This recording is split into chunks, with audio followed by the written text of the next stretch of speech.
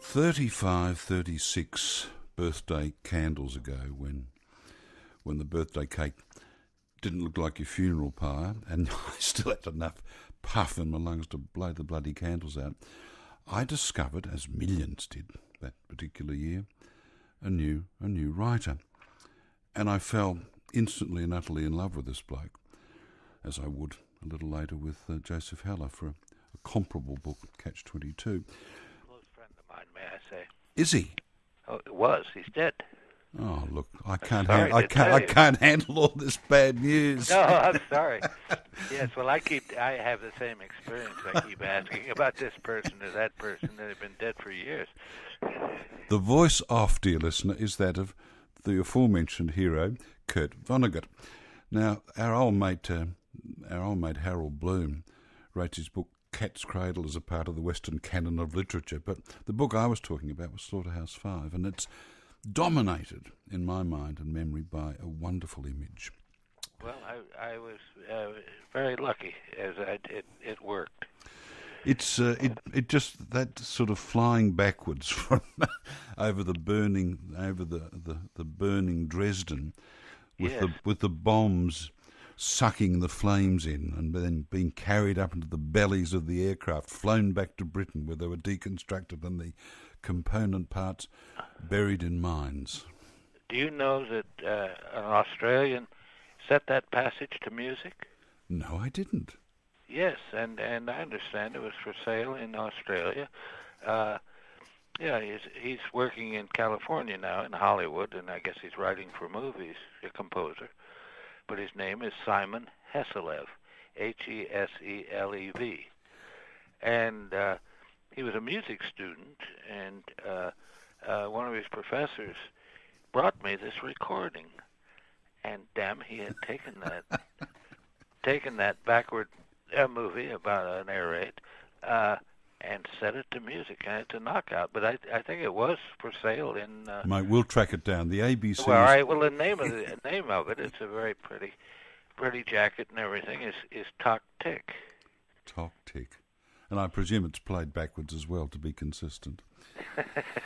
The voice of Kurt Vonnegut, remarkably lively, because he's 82. He lives on cigarettes, unfiltered Pall Mall. Is that right? Yes. And they've kept you going all these years. And they've made me intelligent. John Huston once attributed his great age to surgery. So you give yours to cigarettes. It's excellent. You're a great role model. I imagine at the moment you'd like to see that image of your backward-flying bombers becoming US foreign policy, where, of course, the opposite has happened. Yes, well, I always hope somebody is going to rescue us from our stupidity. And, I thought that, England would be the Greeks to our Romans. And hell, as they were,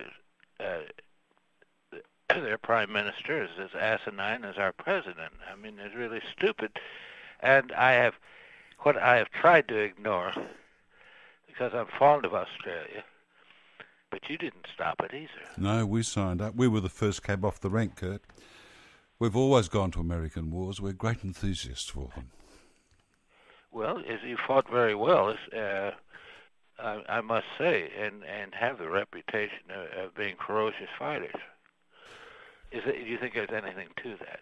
Well, I'd prefer us to be ferocious peacemakers at the moment. But do you feel isolated in the United States with your, absolutely firm personal views on politics? Do you feel like you're the last angry man sometimes?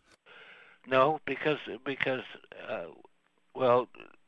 whenever I tell anybody, unfortunately, I have taught creative writing occasionally, and what I do and what I've recommended people do is to write a story that says you are not alone, others feel as you do.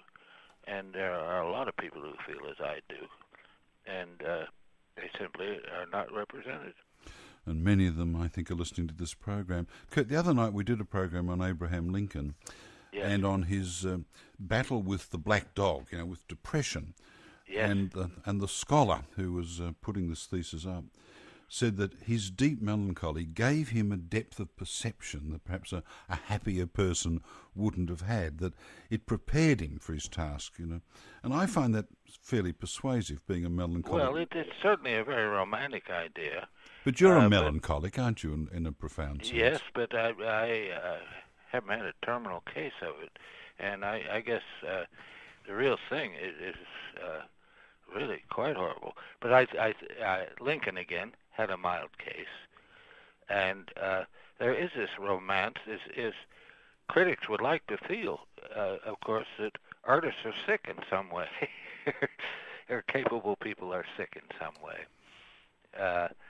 But I'm whatever made Lincoln what he was is I'm certainly grateful for. And during my own lifetime, I had a great president who seemed a great president to me, was Franklin Roosevelt.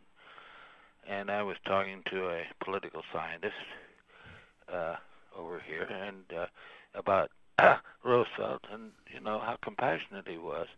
And he said that people in his field were convinced that what made him so compassionate was that he had infantile paralysis. And so he was able to know what it was to be incapacitated. What gave you your depth of perception? You've summed up the subject of all great books as what a bummer it is to be a human being. So, you disagree? No, I don't. Of course, I don't. But I'm sort of happy with being a bummer sometimes, I must admit. But how did you get to this clarity of vision?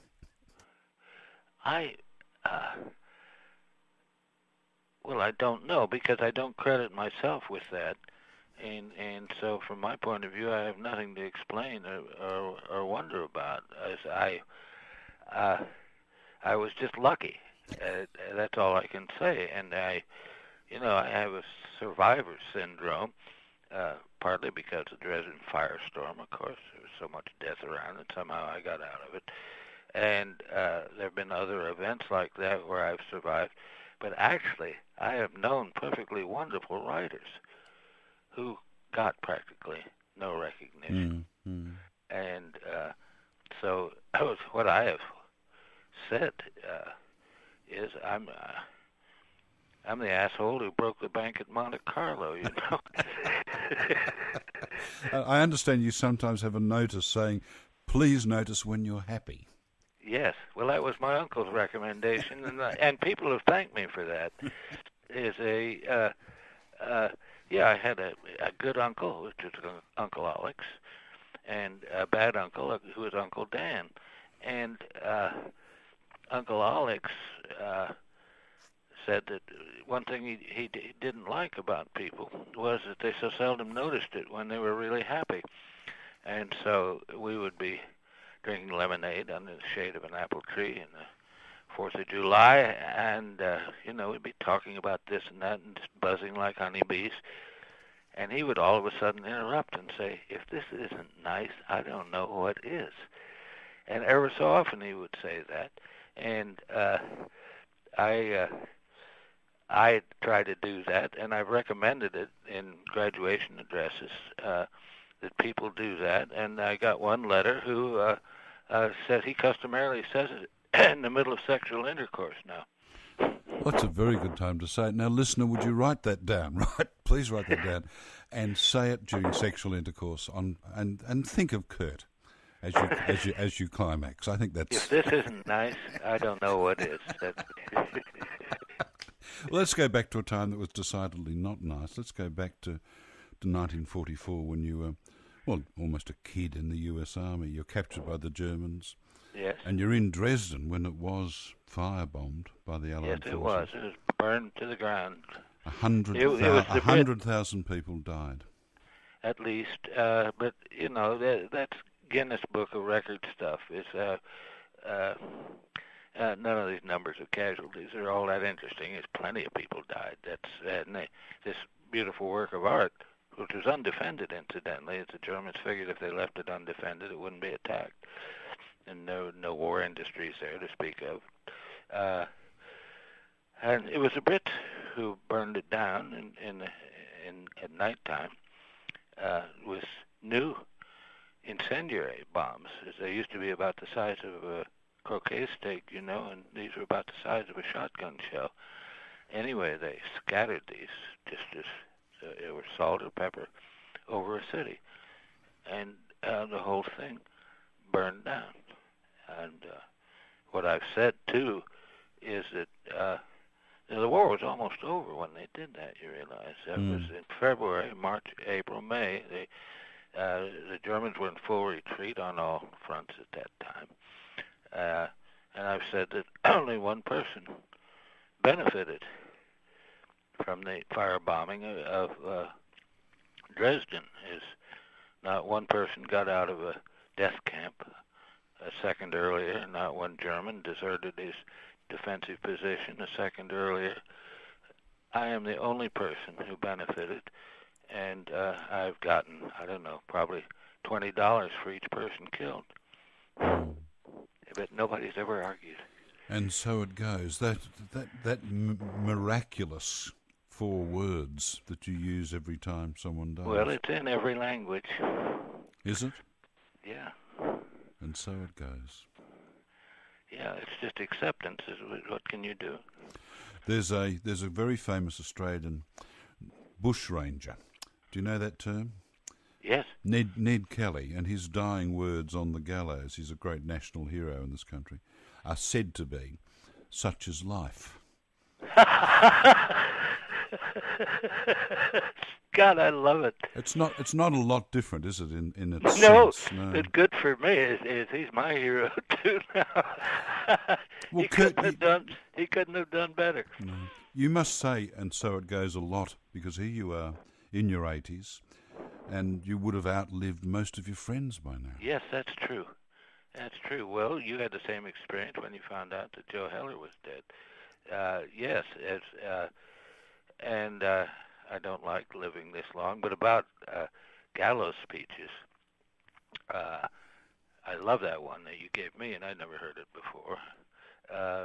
But a man was about to be electrocuted in Chicago. They used to have the electrocutions in the jail there, and just before they pulled a switch, the man in the chair, I don't remember his name, said, "This will certainly teach me a lesson." That's not bad either, is it? Oh dear. There's a great British and Australian by appropriation comedian called Spike Milligan, and he wanted his epitaph to be, "I told you I was sick." What will yours be? So it goes? No. It's the only proof he needed of the existence of God was music. It's a great line. Well, it's true. His music has been so healing for me and so encouraging. And how the hell this noise works, I don't know. But is it ever therapeutic? I guess with you it's jazz? No, anything. Anything? No, I was just I listen to the radio a lot and to recorded music on the radio, and they had a program of Kurt Weill. And my, that sounded good. It all sounds very good. But he's a melancholic like us, isn't he? Those bleak, terrifying songs. Yes, but you have the feeling he's telling the truth. In the new autobiographical memoir, and I'm glad you're still writing despite your constant threats or promises not to do it anymore. Dresden gets a run, doesn't it? Yes, it does. And it's interesting. It was Field Marshal Harris, I guess, who was Marshal of the RAF, and they proposed, I don't know, it must be 10 years ago now at least, putting up a statue to him on Trafalgar Square or somewhere, Piccadilly or whatever. And a lot of RAF guys protested. They felt disgraced having bombed civilians. And, when my term as a prisoner didn't last very long. Actually, it was about 5.5 months, long enough to get a book out of it. But anyway, when we were finally home on a ship and went into port in Virginia, and my best friend, my partner in infantry, was Bernie O'Hare, who became a district attorney, incidentally, and then a defense lawyer.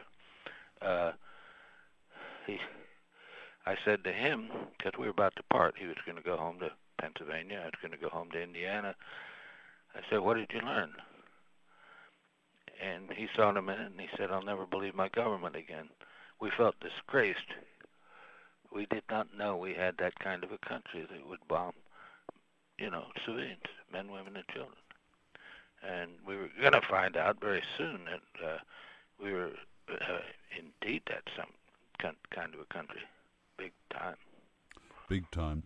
How did you feel when you watched shock and awe over Baghdad? Well, it was so stupid. I've said on the radio here that I want to say something good about our president, that he isn't the dumbest person at the top of our government, of our federal government. The dumbest person is our Secretary of Defense, Donald Rumsfeld. He was dumb enough to believe that he could take control of a country of 25 million Muslims with some great big bangs and then 200,000 soldiers who couldn't even say hello in Arabic. I'd never been anything but a corporal, but I knew you couldn't do that, and it was exceedingly dumb. You write that I'll quote it, "The America I love still exists on the front desk of a public library." Yes. Well, we have absolutists in this country who want to know what people are reading and to discourage them from reading. Here we're teaching democracy in Iraq. And the librarians, not famous for their physical strength or powerful political connections, have just damn well refused to deal with these people at all, to refuse to take this book off the shelf, or to refuse to tell you who was taking this book out or that book. And so, you say, do I feel alone? No. And there are lots of people behaving honorably. Kurt Vonnegut, I educated myself in our public library system in Australia. It was one of our great achievements, really. And were they important to you as a kid? Yes, indeed. And the librarians were so helpful. As they I got really interested in snakes one time and lizards, and went and told a librarian about it, a woman. And yes, she was deeply interested and wanted to help and felt that she should know more about him too, and all that. Just chat. And yes, and she found book and let me know what you think of this and everything. Oh, what an agreeable world. I gave a speech to the public librarians here last year, and I thanked them all collectively, because one of them, when I was 13 years old, took me from the kids' library into the grown-ups' library and gave me Steinbeck's Grapes of Wrath, and it changed my life. Okay. Yeah. What was the book that changed your life, do you think? Well, before you started writing books to change other people's? A lot of, God, that's I would have to be hypnotized, or I'd have to. Okay, my watch is swinging in front of your eyes. Being trippant. God, there were so many. I was so grateful for well-told stories. And one of the best told stories ever was Treasure Island by Robert Louis Stevenson. Tell me, Mr. Silver, have you ever seen a real pirate? How can you beat that? Yes, no, it's a wonderful book, written in the neighbourhood, as you know, just up the road in one of those Pacific islands. Yeah. You've had enormous success, and I guess. but at the same time, you self-deprecate a lot. You say that a part of your as well as being mad about growing old and being mad about being American, you're not too happy with your 20-plus books.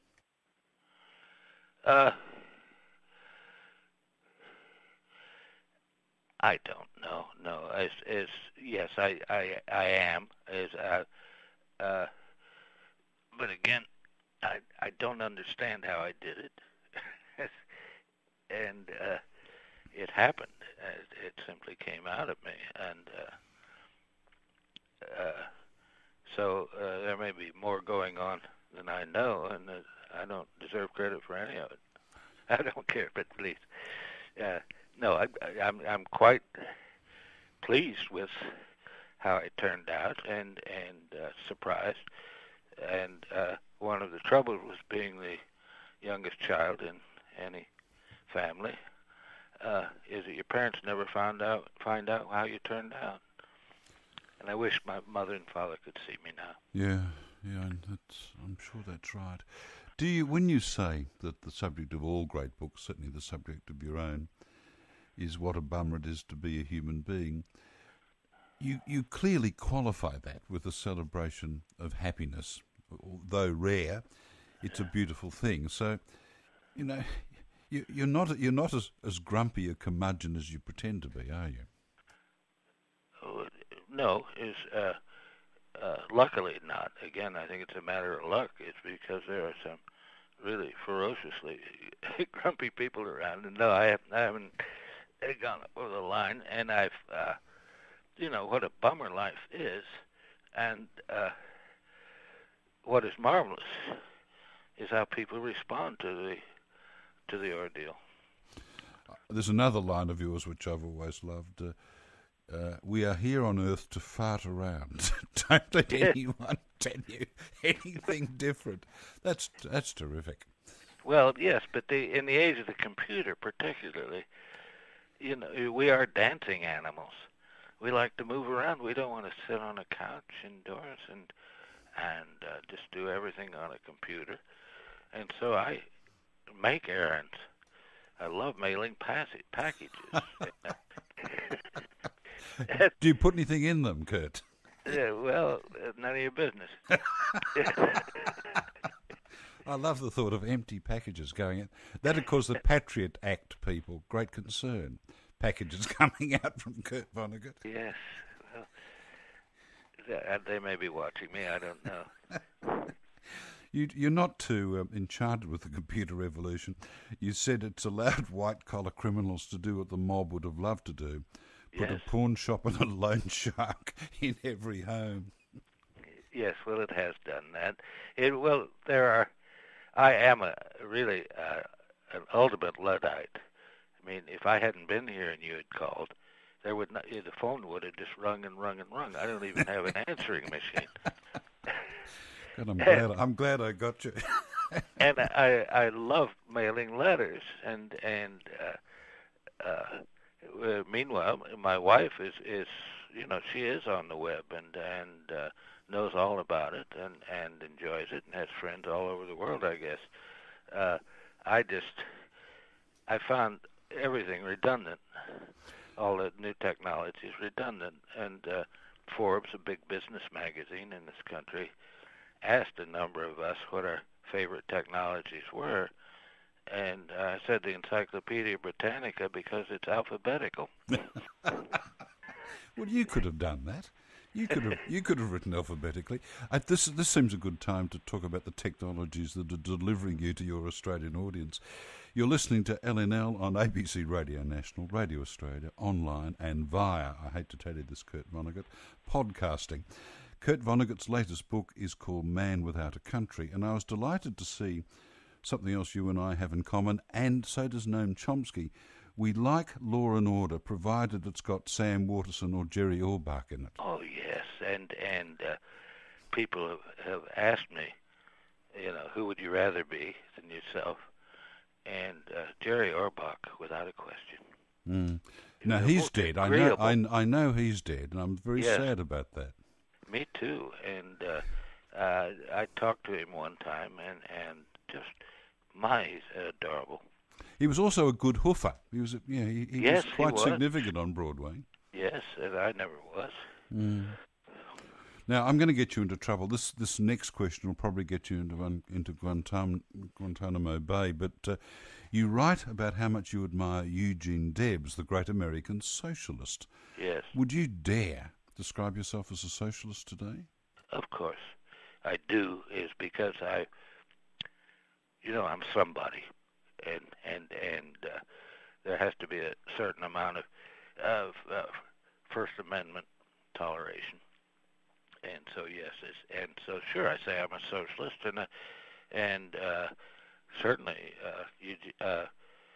Karl Marx was a great man. What he was trying to do is, since the Industrial Revolution had scattered tribes and extended families, how people could still be taken care of the way a family or a tribe would have done it.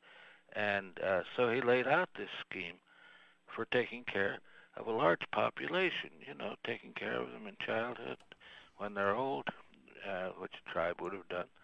And so it was a good try on his part.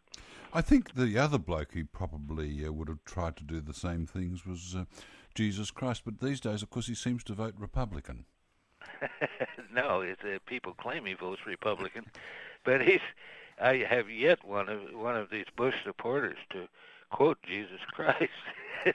I don't think they have any idea what he stood for. Well, you use the word merciful, and that's not an attribute of the religious right, is it? No, it certainly is not. But Christianity is just a totem.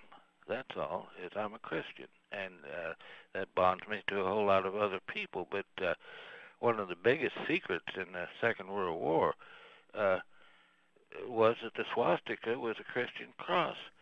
It was for a working man's party, Christian working man's party, and it's a cross of tools, which is a very nice idea, as axes. Mm. But no. So a variation on the hammer and the sickle. Yeah. But the Germans had conventional crosses painted on their airplanes and tanks, and but that Hitler was a Christian was the biggest secret in the war, I guess. The religious right, of course, continues to rampage across America, but I was talking to Simon Blumenthal last night on the program, and he was saying that the great Bush experiment is now rapidly becoming unstuck. I hope to live long enough to see that happen. It must be something that sustains you, that hope. Yes, but he has done such damage. Among other things, we're among the most poorly educated people in the world. So the damage is quite permanent. And also, I'm a kind of a depressing fellow. We have damaged the planet with our drunken binge on petroleum and other fossil fuels that it cannot recover. I loved it. I loved something you wrote. You said you grew up in Indianapolis, which is the home of the famous Motor Speedway and the Indy 500 car race, and you said that when I got here in 1922, this country was already roaring drunk on petroleum, and yes. We are still roaring drunk on petroleum. Yes, and all anybody is saying is don't stop the party, keep the petroleum coming any way you can until I'm dead, and after that I won't give a damn. And that's actually going on, you see. Kurt, how do you feel now? That's a couple of old codgers together. No one's listening. It's just you and I. How old are you? I'm not going to tell you because I'm not quite old enough to compete, but I feel as old as you. No, I'm 66, so I feel ancient, you see. Yes. How do you feel about time running out? On the planet? For you. Oh, well, I like sleep. I'm crazy about sleep. Oh, well, you'll be happy when you're dead. You get Does your personal sort of theology, cosmology give you an afterlife? No, absolutely not. And I am. What, do you have people called humanists over there? Yep, I'm one of them, yeah. All right. Well, we have an American Humanist Association, and I am honorary president of it, and I succeeded the great science fiction writer Isaac Asimov as the honorary president. And no, we don't believe in rewards or punishments in an afterlife, and we serve as best we can the only abstraction with which we have any real familiarity, which is our community. Now, I take this position publicly in Australia and am inundated with complaints from readers, not so much from listeners, saying if you don't believe, you cannot have a moral basis for judgment or for your life. In other words, it's only those God-brotherers that have a copyright on any sort of morality. What's your answer to that? Well, it's an awful lot about me as an original. And Nietzsche said something perfectly wonderful, which ought to be quoted more. He said, only a person of deep faith can afford the luxury of skepticism.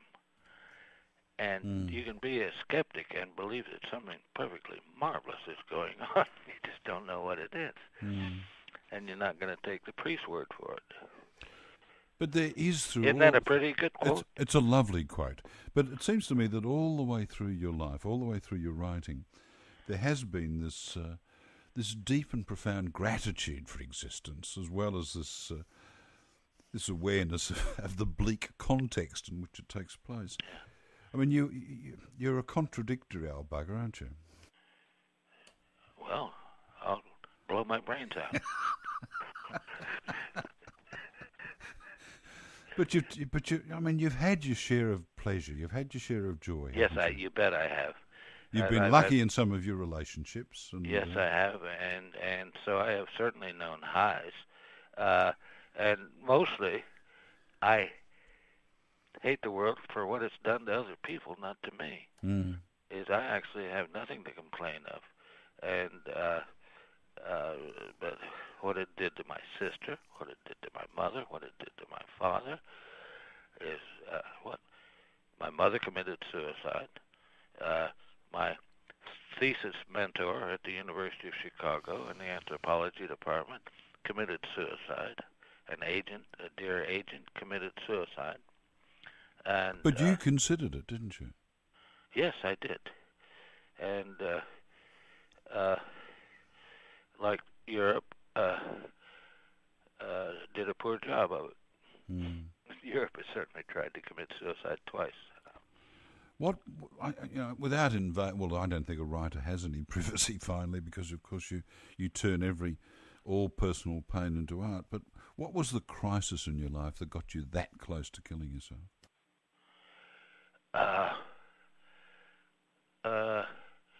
An impossible. Well, the answer is too personal. Okay. Sorry. Well, that's fine. I hate invading privacy, so let's move on. But it's not something you've considered since, I take it. You having stuffed it up. No, but see, one reason not to do it is to leave a legacy to your descendants that this is a way to solve problems. And since my mother committed suicide, it always seems like a quite satisfactory way to solve problems. And I've had the example if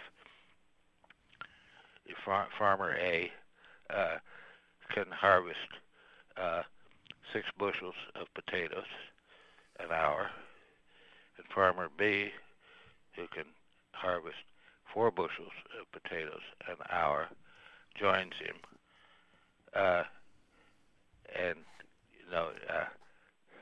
then farmer C comes over, and then farmer A drops out. How many bushels will they have harvested at the end of the day? And my answer is, I think I'll blow my brains out. Well, look, I've got, on behalf of lots and lots and lots of Australians, some of whom are listening to you as we talk, and certainly on my own behalf, I'd like to thank you, Kurt Vonnegut, for making life less of a bummer for so many of us. All right, and can I send a greeting to a pen pal I have over there? Please. All right, well, his name is Nigel Gray, and he lives in Western Australia, in Kalamunda, and he and I have corresponded quite a bit, and he's a very good writer, incidentally, so tell him hi. Nigel Gray. Well, we'll make sure he gets that message. Someone listening to the program will know him, and they'll get back to you. They'll get the message back to him. Kurt, it's just wonderful to talk to you. Well, you're very easy to talk to, I must say. Your latest book, just in case you've forgotten this, Kurt, is Man Without a Country, and it's published by Seven Stories Press. Can I give you a call in a couple of years to check you out again? Yes, of course. If this isn't nice, I don't know what is. Thanks, Kurt. Bye.